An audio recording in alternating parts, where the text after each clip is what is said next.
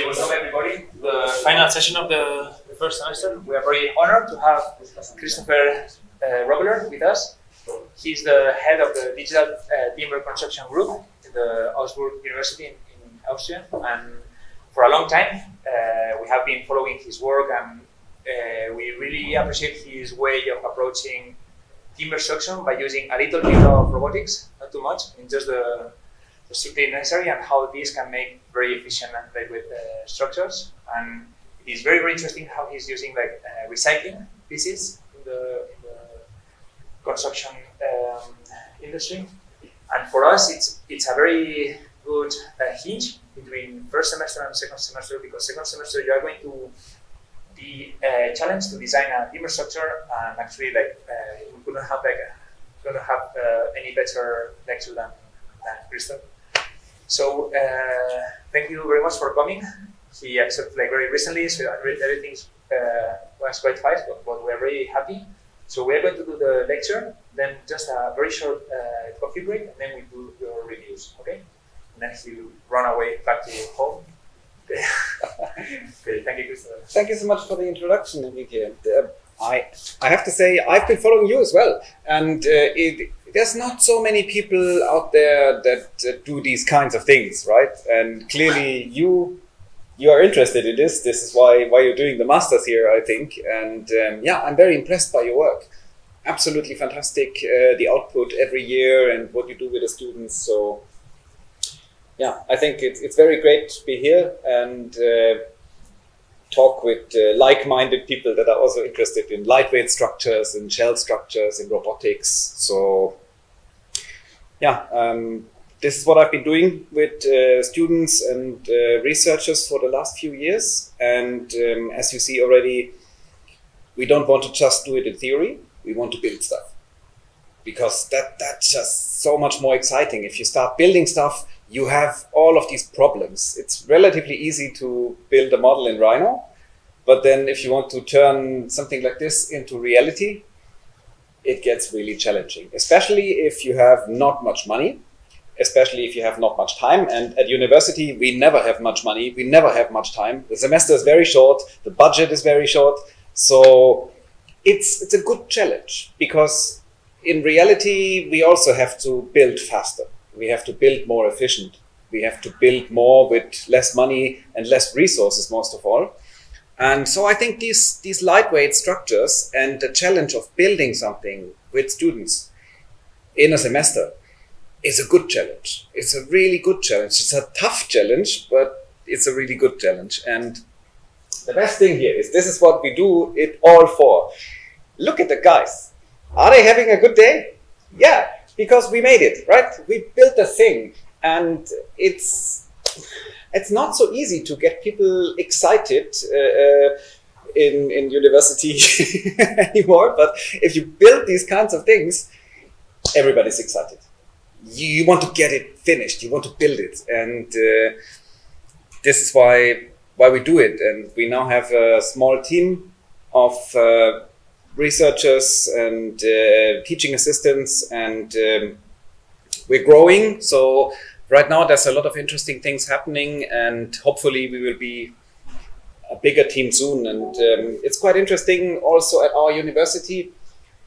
We just recently got a lot of funding because the government put money into high-tech production, and we also have a completely new course. So actually we have 4 different paths in architecture, and they are, of course, classic architecture, classic civil engineering, but also energy efficient design and digital building masters. And these are bachelor and master classes. So you can actually start with what you are interested in from the very beginning, and then go very deep in your 5 years. And on top of that, we just also got the funding for a new technology research center, where we will have robotics, where we will have a timber joinery machine, and we will have a testing lab where we can actually test specimens. So this is the plan. It's supposed to open in November, and you see we get our own Hundegger machine to produce things. And we have back there the testing area where you can put beams with 20-meter length, for example, for testing.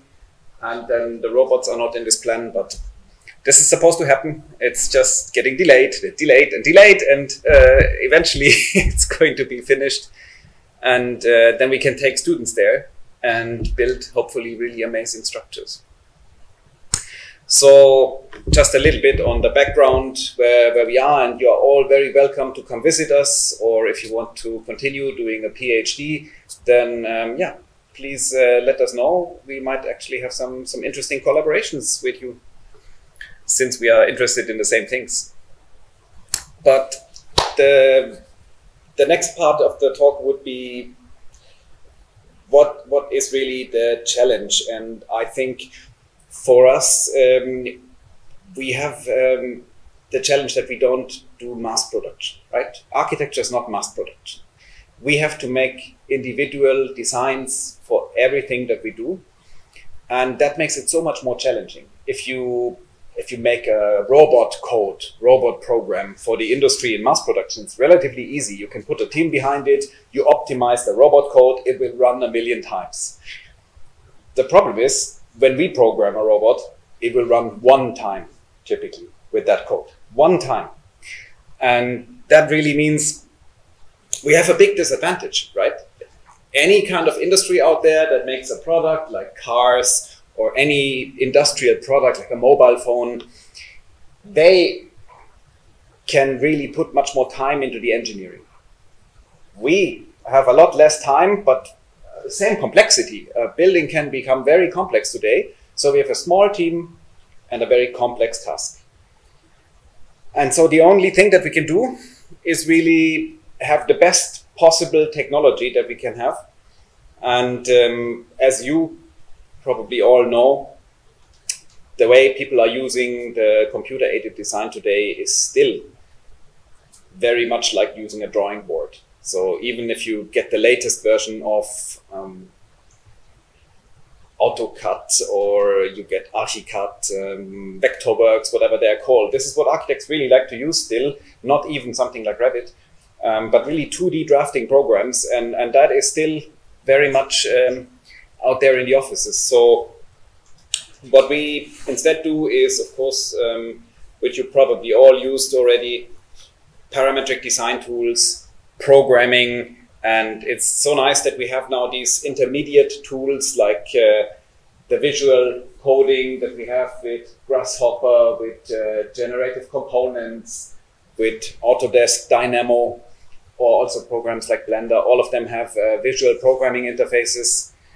And I'm not sure how many of you have already gone one step deeper to really write completely your own code, complex programs, object-oriented programming. This is, of course, something that you can go very deep if you're interested. But then the next question would be, what do we do with this technology? So we have amazing technology, and we also need to use some resources, right? And in Germany, we have actually much more forest than we are harvesting. So the forest is growing every year. There's more and more forest because it's not even being used. It's to a large part not spruce wood, which we're currently mostly using for buildings, but there is a lot of wood. And you will see that a couple of research projects that we're working on are really specifically about using the wood that we are not using so much currently. And then we have, of course, amazing machines. Very close to us in Augsburg is the company Hundegger, these blue machines that you can see in a lot of places. I'm pretty sure you have one of these very close to Barcelona as well. They are everywhere. They are now in 70 countries. We've recently collaborated with people in Sao Paulo. There is a company that has a Hundegger machine, very cool company, by the way. And then, of course, in all of North America, Australia, everywhere you will find these machines. So that's why we also worked a lot with interfaces to use these machines, which is also quite interesting. And then the last thing is really that I'm personally a big fan of lightweight structures. And we have very nearby in Munich, of course, Frei Otto, who has been building the Olympic Stadium in Munich, who has been building a lot of structures around Munich, around the place that I grew up. You maybe know how he was working with physical form-finding processes, with these amazing models, where he was really doing things like we do now, but 40 years before us. And just as much, I'm of course a big fan of the other shell masters, people like Pierluigi Nervi and Felix Candela. We just very recently had the grandson of Eladio Dieste, Agustin Dieste. He was visiting us. He actually is interested now in doing a PhD and basically following up in the shoes of his grandfather, who built these amazing structures in Montevideo, in Uruguay, and also some in Mexico and Brazil. Absolutely beautiful, material saving, lightweight structures. Yeah, so this is the inspiration. This is the kind of situation where we're at. And so the next part would be projects that we now really realized with this idea and with this technology. And the first project that I would like to show you is the one where I did my PhD thesis. It's the theater in Lausanne Vidy. And like most of these projects, it was funded through the local government here in Switzerland, and we were using local resources to get that funding, local wood. And we also had support from amazing companies nearby like Bluma Lehmann and Schilliger Holz. So the basic idea of this project was folding. I'm sure it's a lightweight building principle that you all know. And in particular, there was the work of Hani Buri before I came there. And he did the PhD just before me and built these very cool prototypes. I thought back then in 2010, that was really interesting and interesting looking. But he did connect these pieces with mitre joints and screws, which limited the structural performance. So the idea at this point was really, how could we improve the connections? How could we make this stronger? And there was a lot of ideas, but something particularly interesting was to make it double layered. And here you can see a little playful model, which was just laser cut. But the concept is basically that your joints are interlocking through two layers. So it's like a double joint. And that gives you a very lightweight structure because it's hollow on the inside. And just basically 1 year later, we had the possibility to scale this up. So you saw it was in the model very small, but now we wanted to make a pavilion for this theater, which was 500 square meter, and the thickness of the roof was 30 centimeters. So we took 5 centimeter wood plates and 250 millimeter of insulation in between the two layers. And the code to generate all of these pieces, it was altogether less than 1 megabyte. That I still think is quite an interesting number, because today when you see models in architecture, CAD models, data models, a data file for a Revit model, it is easily sometimes some gigabyte size.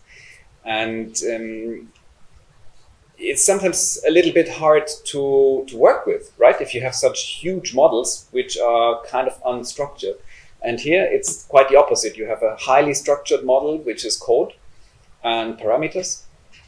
And if you want to see exactly how this was done, there is a paper where basically the entire process is very much in detail described, how we set up the code all the way from design, optimization, assembly constraints, all the way to fabrication. And assembly constraints is really a big part of it, because it became clear to me, especially with this project, that you need to think a lot about the directions of joints, especially with these type of joints which need one particular direction to be assembled.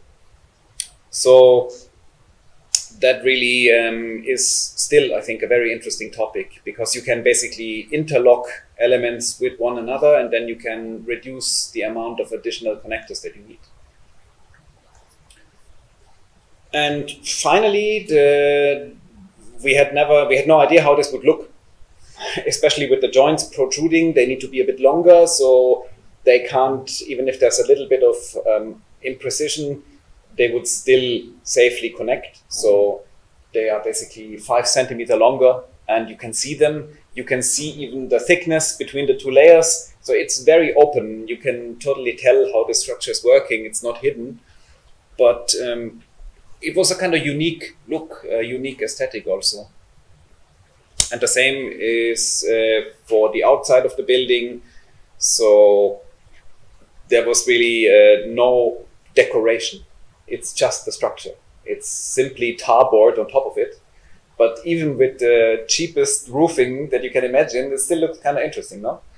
And it's just due to the geometry. We needed to quite carefully look at the angles, so there's not, as you would imagine, any kind of horizontal angles where the water could be standing.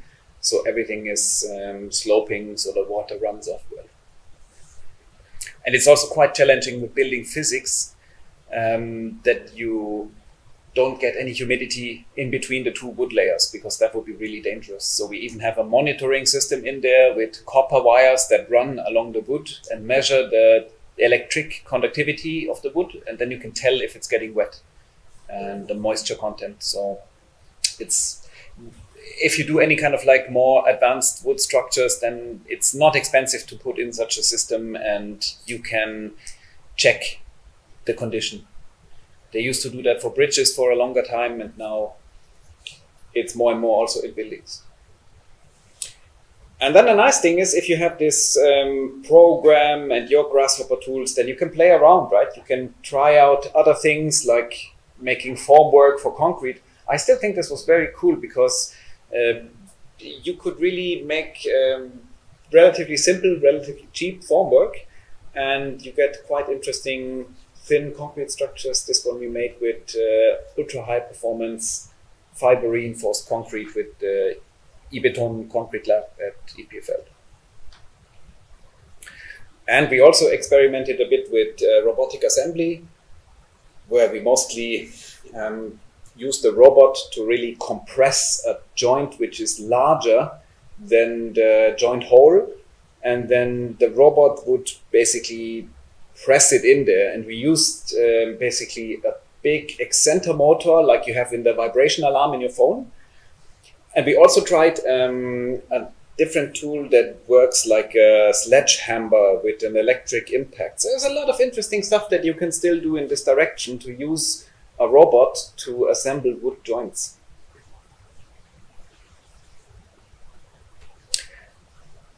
The next project that followed up here is a workshop in Manternach in Luxembourg, and this is a 6,000 square meter building which actually got built. So these things, they started up pretty crazy, and you think, oh, it's actually happening. Because, you know, so many projects that you start, they don't end up happening. It's like a 1 out of 10. But then, yeah, some of them, they really go all the way and get built. And for this one here, the inspiration came from Dieste. I'm a huge fan of the buildings of Dieste, so it was really amazing that his grandson is now working with us and visited us. This is actually one of his roof structures in Brazil, and it's just beautiful, no? So for the project that we did, we didn't really have a rectangular site.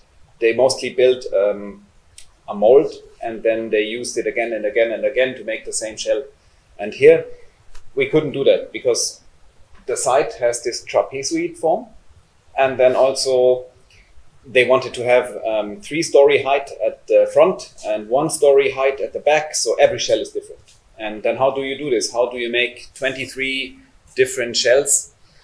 The idea here was to use timber joints again, and actually this was done with the same code that we used before for the folding, because it's basically a Miura Ori fold. It just has no height. But the reason why we did this is all about the joints. So you need to assemble these joints in parallel. And if you would have a rectangle with 90-degree corners, then your joints would have to be at a 45-degree angle. And a 45-degree angle is really bad for a joint because it will shear off. It's too steep. So actually, to get not a 45-degree joint, but a 22.5-degree joint, we came up with this shape. Because now you have a much lower angle for the joint rotation. That was the entire reason behind this shape.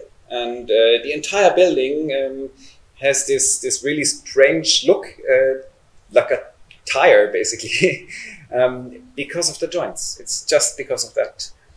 And what was also important is that the plate here, you know, wood is compressible in different directions. The compression modulus is very different. If you take like a CLT or LVL plate in the plate direction, you could squeeze it quite easily. But in the direction across the plate, where it takes the loads, it's much more strong. So to make this work as a shell, these joints, they need to touch the other plate directly. You cannot put a plate like this in between because it would squeeze the plate that is standing. So the joints need to basically touch through this plate and connect the plates with one another directly. And this is also the reason behind splitting the joints 1, 2, 3 basically between these plates. Yeah, and then of course we started to make small prototypes. This was the very first one with 15mm birch plywood, and obviously it's also quite important that you get this curvature with flat panels, so you need to kind of distribute the error across the surface. But yeah, that worked pretty well, and we built a couple of prototypes. This one here we showed also at Advances in Architectural Geometry exhibition in 2016 in Zurich, and here on the day of the open door at EPFL, where people were actually climbing on it and sitting on it. And it was a 7-meter span with only 15mm material thickness, so that's I think quite efficient. And yeah, the next model was using the thickness of the full-scale structure, which was 4 centimeters, but it was only half the scale of the shell. So it was a basically 1:2 scale prototype with the 4 centimeter thick plates out of the full-scale structure. And here you can see how we deal with the joint. There's always one element connecting with one element. So it's a little bit like a reciprocal node already, which is just making your joint a lot more simple and a lot more strong, because connecting these pieces in one point, it typically doesn't work geometrically. And we also built our own little BIM system, building information model, where basically every shell has a number and every box has a number and every plate has a number, and then you can basically organize everything through names, even in Rhino. So, and then if you program something, the program, it will find and edit your items organized by these names.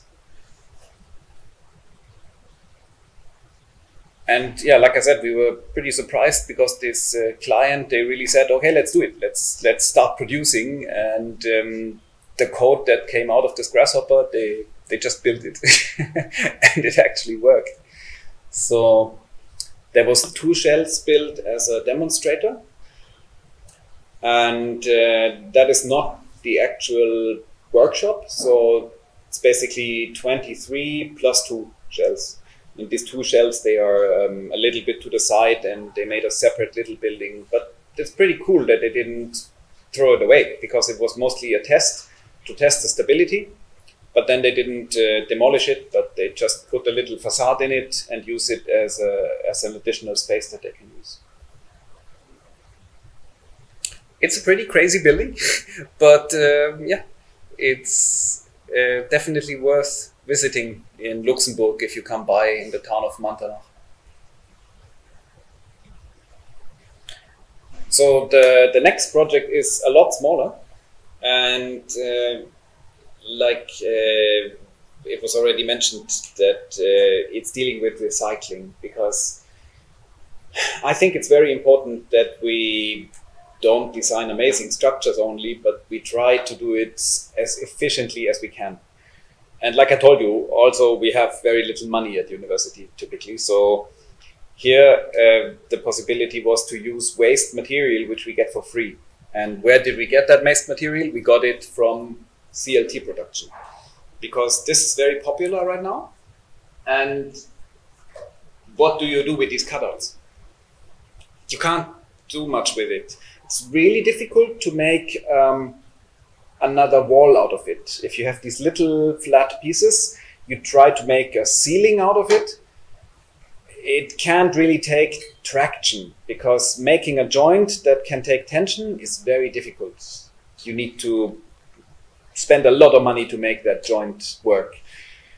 The only thing that you can do is that you make a compressive structure, because in a compressive structure, the joints can be relatively simple, because things are mostly under compression. You will have, under certain circumstances, a little bit of out-of-plane forces and bending, but only a little bit. So this could be much more realistic to put a structure back together out of small parts. And yeah, you know the trick right here. Antoni Gaudí, Sagrada Familia, who would know better how this stuff works? So the next question was geometry. How do we tile it? What kind of shape? Triangles, quadrilaterals, hexagons? And it's quite interesting, because there's a lot of questions, like how many cuts do you have to make? Is it more with this, with that? There are really advantages and disadvantages of every one of these shapes, but maybe one of the most interesting ones is the bottom row here. You can basically fix this offset problem by making a cutout, because you can't make a perfect offset of these shapes. With one exemption, if you have only 3 edges connecting in one point, then you can get a so-called exact face offset. There's a couple of different names. Some say it's constant distance offset or exact face offset. It's 2 terms that they're using, but it's quite important for a lot of reasons. Stability, fireproofing is quite critical. If you have any kind of situations like this will be very difficult with fireproofing, because if the fire attacks from the bottom, then you get a hole, the air can go through, the fire can go through, very problematic. So just for that. And generally you want geometrically the best possible model that you can get. So this is interesting, right? But everybody who has been working with hexagonal planar structures, it's not easy. It's very challenging. So yeah, it really takes a bit of understanding how it works, and it has a lot to do basically with surface curvature. So you can see here on the left side that you need to design a pattern that will be oriented correctly with your curvature directions. So there's basically, for every point on a shell, there is a minimum and maximum curvature. So you can basically take a point and project a line onto the surface, and it will become a curve. And the curve has a radius. And then if you go around in a circle, you can have a minimum and a maximum radius. And this is the directions that you're looking for. And these are the directions that your pattern needs to follow. And then you can basically use the duality of meshes to get from triangular meshes to hexagonal meshes. And only if you design it the right way, you can planarize it. So planarizing is not even the big problem. The problem is topology. You need to design the correct topology, and then it's relatively easy to planarize. But the problem is really to get the right topology. And yeah, then of course you need to connect it. And back then I met Sepp Schilcher, a good friend of mine, and he developed this X-shaped connector. which I thought was really perfect for this, because if you have such a flat connection, it's really difficult to do with screws. But with these types of connectors, it's relatively easy to do. And we managed to make the first shell which was completely out of timber. There's no metal, no screw, no metal connector in this entire shell. And that was unique at this time. And you don't even see it, because you don't have to cut all the way through. And yeah, you see the quality is super nice, right? So we quite often we work with partners, so we didn't produce this ourselves, but we work together with a company, and these guys, they know how to operate their machine. So we did actually even put a chamfer of 1 millimeter with 45 degrees, and the lowest layer of this plate is a special high quality wood, so you could use it like an interior finish. And this video you see how the first prototype was put together. It's like Lego, basically. We did put some glue also, just because this was transported to a lot of different places, and normally you don't have to put glue. It's enough to really push these wedge-shaped connectors in, because with the wedge they extend to the side, and then they're really very firmly connected normally.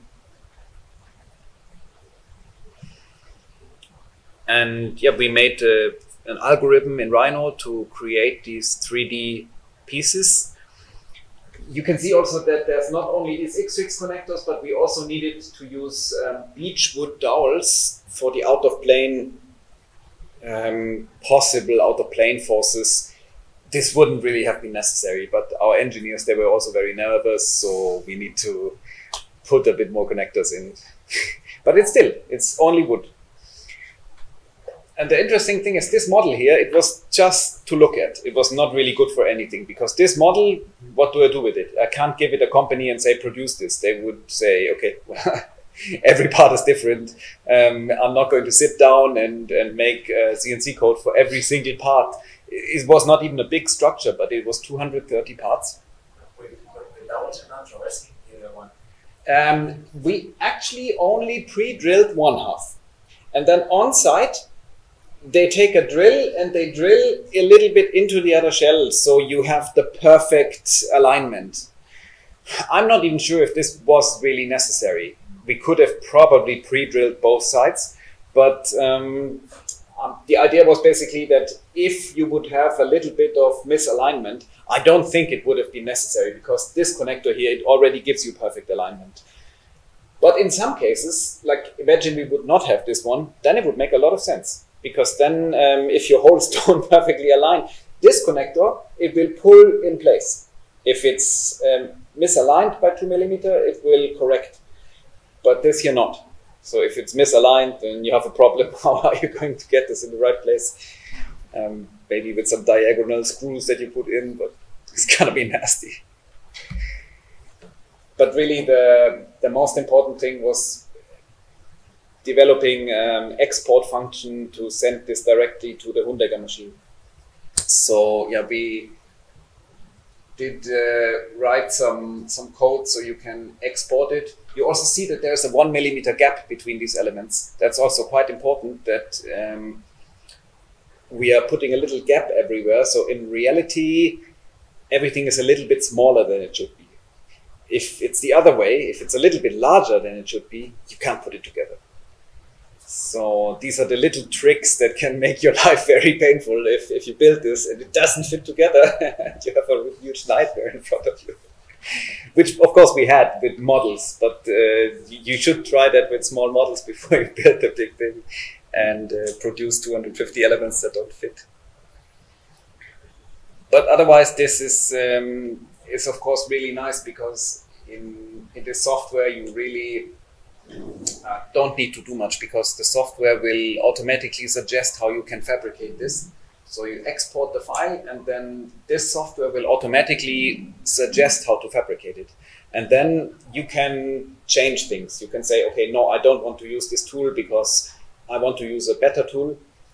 But it will automatically make a suggestion. and you don't really have to code anything or make with a visual interface any kind of machining code. It's very automatic, and yeah, that's important. If you have 250 parts, you can't do it by hand. It would take forever. Yeah, and we'll generate this timeline of how the machine works, what kind of motor it uses, and how it grips elements. Yeah, and here we started putting it together. It's, yeah. You see the little wood dowels and the X-Fix connectors. And yeah, from the inside it looks really nice. Right? You see no cutouts, and this computer-generated pattern is also kind of nice to look at, I think.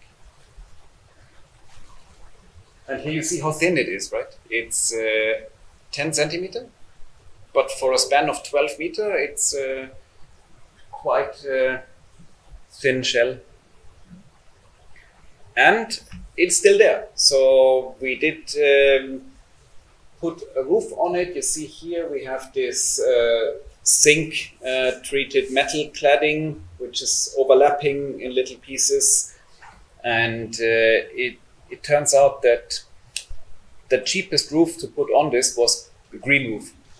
And I really liked the idea. It was a bit challenging because in the steeper parts, you need to use a special system. It's basically cable net that goes on top of it, and then this cable net is holding your substrate for the grass. It's quite easy at the top where it's flat, but the more steep it gets, you need to use a different system to hold the soil in place. But I think we should have more shells with green roofs on them, right? It's even useful to have the weight. So it's a structure that is too lightweight for the wind mostly, and it was pretty much beneficial for the structure to put some weight on it. So the next project, I already said that I think we need to use different types of wood, because in Germany we don't really have the coniferous wood that you see in buildings mostly. So if you look in any kind of wood buildings today, it's spruce, fir, something like coniferous wood species, and they don't really grow here. They don't really grow in Spain, I think, and they don't really grow in Germany. So we have more leafed trees, and they are more difficult to work with because they don't grow that straight, and they're a little bit more challenging. But this is why we really work together with the forestry department of our state. And they were really pointing us at so many interesting things. They said, look, the spruce wood here, it has no chance. In 100 years, it's all gone due to climate change. And the only trees that we will have is basically beech and oak, but they're already not so healthy anymore. And I have to say, I just saw on the way here that here is also a big problem, right, with the drought. And so what you need is trees that can deal with the drought. And the best tree basically for this problem is the Castanea sativa. It's the sweet chestnut. You probably know from the fruit that you can eat. And is it? Okay. They are really for a warm, dry climate, a fantastic tree. And they are absolutely great building material, highly resistive to decay, to mold, to any kind of humidity problems. It's a fantastic wood. It has a very high density. The only problem is basically it doesn't grow very straight. It grows faster than oak, actually. It has very similar properties than oak, but it is faster growing. And on the next slide, I will also show how well it can deal with the drought. So in Germany, this tree didn't really exist a couple of decades ago because it's not really for this climate. But now with climate change, it is basically an invasive species. It's coming from more like Mediterranean countries. I think Italy, France, Greece have a large population of this tree, have always had. And in Germany now, it is spreading in the warmest regions of Germany, the Rhine Valley. And here, the forestry departments were basically treating it as an invasive species, but it's a very interesting wood.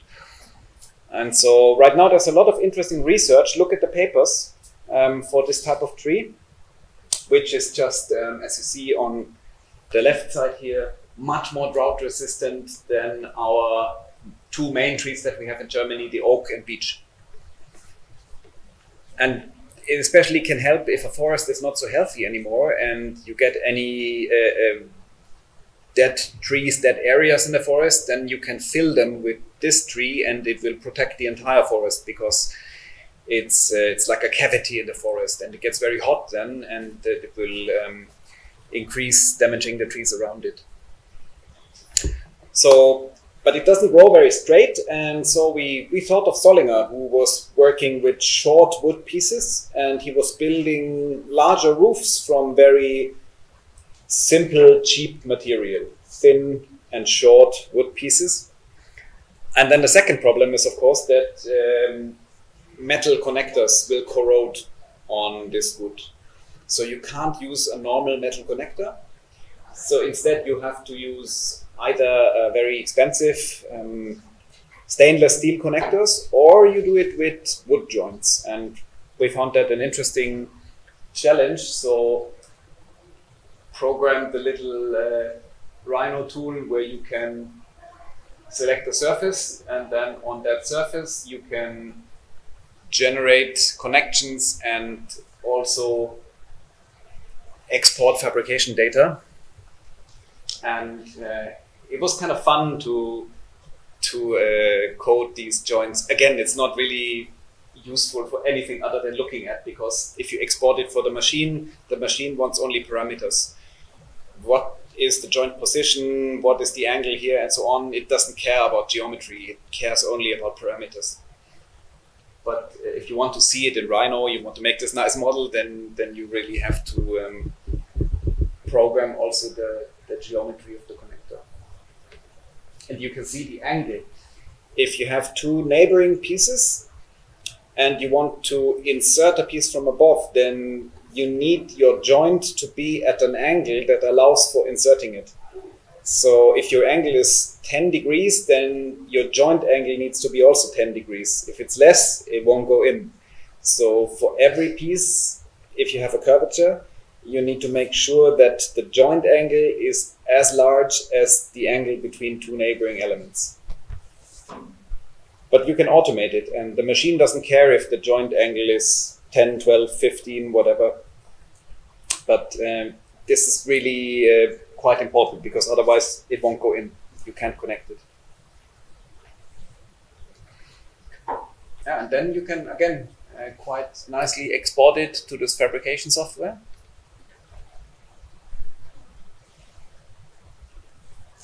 And it will even do nesting, so you can tell the software what is your raw piece size, and then you can also do a simulation of the production process.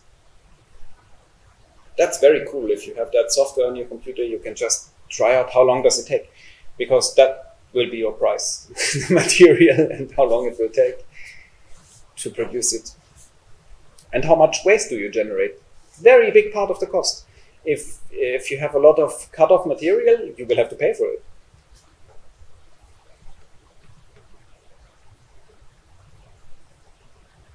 And this was the first test. Here it's not the chestnut wood, it's simple spruce wood for the first test, but the next image you will see the real wood. But it's still interesting, I think, to see. The machine has on one spindle multiple tools, so you can swap it around and don't have to tool change like you would do sometimes with a robot. It's quite efficient. And yeah, these are the parts. So every part is different, obviously, and you need to puzzle it together. But then it's quite satisfying, right? If you put it together and you get this shape, it's kind of cool. It's really a shame we used it only this one time, but you could make all kinds of shapes with it. It's just we didn't really have another use for it in the meantime. But yeah, we made a floor out of the sweet chestnut wood, and the roof cover is also sweet chestnut. So this entire thing is completely out of sweet chestnut, and it's located at the Sweet Chestnut hiking trail in Annweiler, this town. So the forestry department, they do tours with tourists, and they always take them there and show them the building. So anything that you've seen is permanent. All of these structures, they stayed there in a permanent place.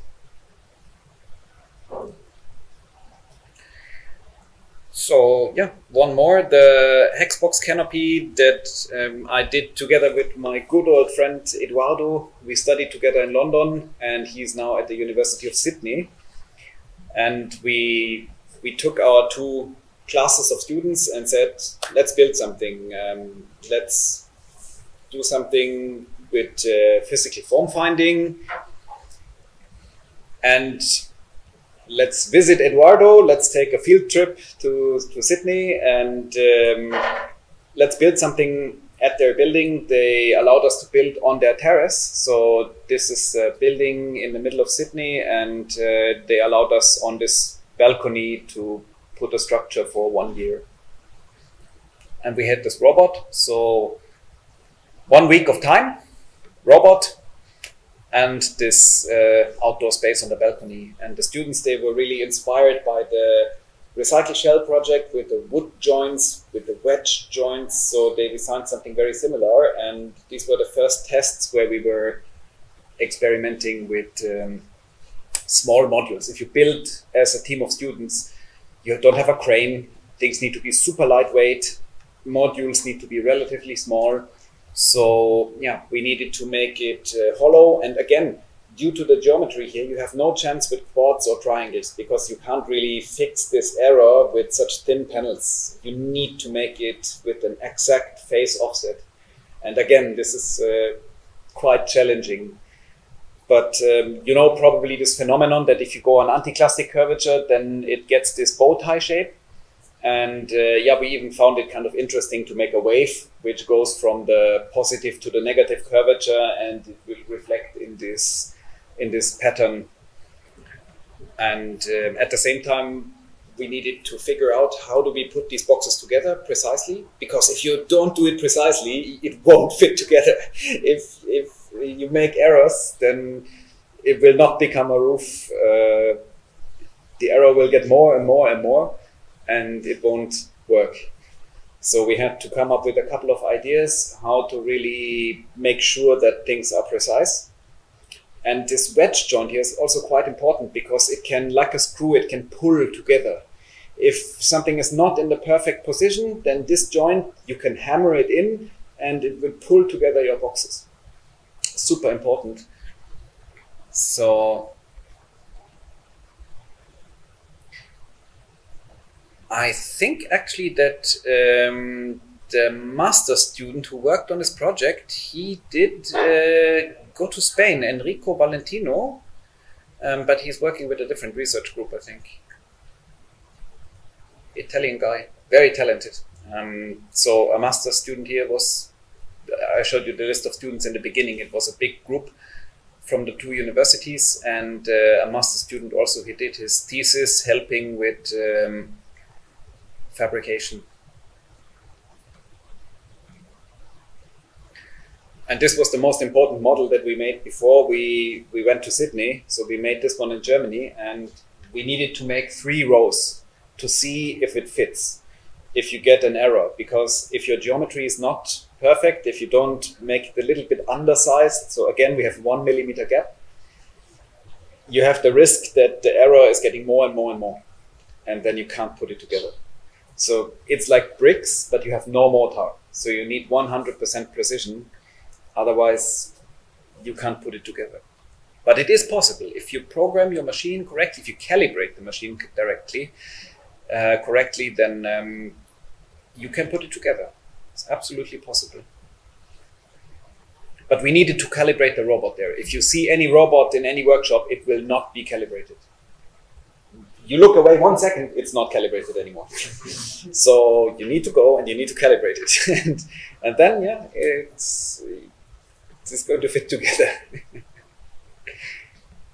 So we made it in 5 days.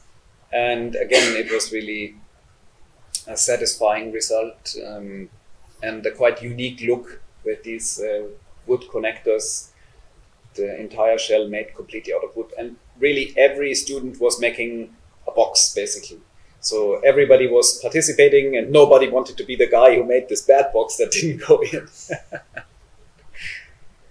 So one more, the basically last one that we worked on for the last 2 years is more and more, you see, we started with this CLT, and now we go more and more to a space frame, to a more material saving, lightweight structure. So a big inspiration were these grid structures out of wood.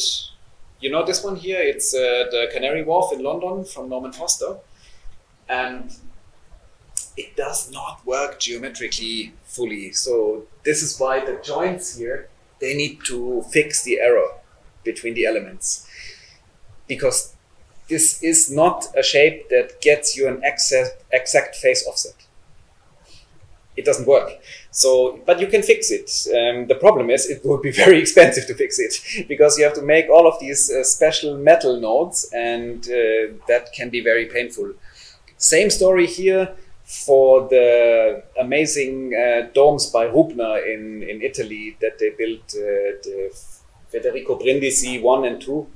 Huge shell, and it really shows that this makes a lot of sense if you want to make a big lightweight structure. This is the perfect geometry. But again, they need to fix the error at the joint because it is not an exact face offset. So the idea that we had was really that we, for the exact face offset, we used the trivalent polygonal mesh. And then for the cross bracing, because a quad or a hexagon, it will not have cross bracing. So we need to put a cross bracing, and this is again not so easy because you need to make sure that the cross bracing is geometrically working. So the only possibility, you can't connect them in one point because they will all be rotated differently, you know? So if they all have different rotations, you need to pull apart this central node. And if one meets one, it doesn't matter how they are rotated, but you can't connect them all together. So it's all very pragmatic reasoning behind this shape. And finally, this is very simple. This is extremely simple to build. It's extremely cheap to build. And the first prototype that we did, we used this robot. We did a workshop together with my friend Jonas Lundberg at Chalmers University in Sweden. And they had this robot standing around. We did buy on eBay this motor for 1,500 euro. It's a very, very cheap air-cooled motor with 9 kilowatt power. And then we put a saw blade on it, which is the most simple tool and the most cheap tool also. And then, yeah, we produced all of the parts in one day with this very simple jig that we made, which wasn't even that professional, but precision was good. And with 1 day of fabrication and 1 day of assembly, we could make this shell. And you see, we can give it any depth because there's no error. So we can make very tall beams, very thin, tall beams, which work very well structurally. So getting this perfect geometry allows you to make very lightweight and very high beams. So here you see one of the students hanging at the top of it, and everybody was really impressed about the stiffness of this shell. It was very simple, but also very strong. And yeah, we really realized we need to build a larger one because it's a good structure. It has very much potential to be much bigger. And it's super cheap. It has no metal joint. It's connected with a couple of really cheap connectors that you can buy at any DIY market. Extremely cheap structure. So we got this possibility to build something in the city of Augsburg for a summer festival, and they said, you have 6 weeks to finish the project and to get all of the building permits and everything. So this was completely crazy. But we actually, because the guys that paid for it with a very, very small budget, it's a bank in the city, and they had very good connections to the mayor and so on. So they sped up the building permit process. We had no chance. If we would have called them, they would have laughed at us and said, "What? Forget it." But if you need the right project partner that can make this happen, and so we managed to do this with this 6-week timeline. We also made a model to really put it in the office. And here you see the fabrication process. We didn't produce it ourselves, so a friend who owns this company, they produced the parts, and they also did some pre-assembly, and also on site. I think one of these hexagons was pretty big and quite heavy. It's 75 millimeter and 38 millimeters. So we made the 2 times 38 equivalent to the 75, and then every member is equivalent cross section.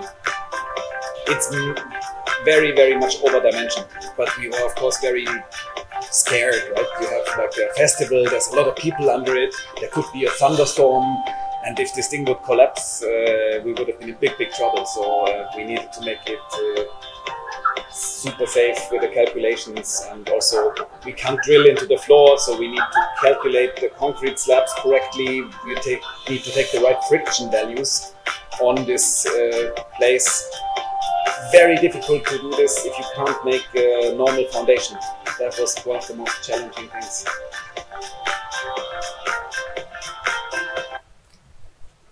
But finally it was really it was happening. So until the last day it was very risky that it didn't happen, because we needed to have a second engineer check it. That's if you do more advanced structures, then you need to have 2 engineers. One that does a report, the second one who checks the report, and both signatures basically. And we needed to do on-site a load test to confirm the calculations. So building something like this is one challenge, but then opening it to the public in the middle of the city, very, very serious thing. So that was a big challenge and very scary.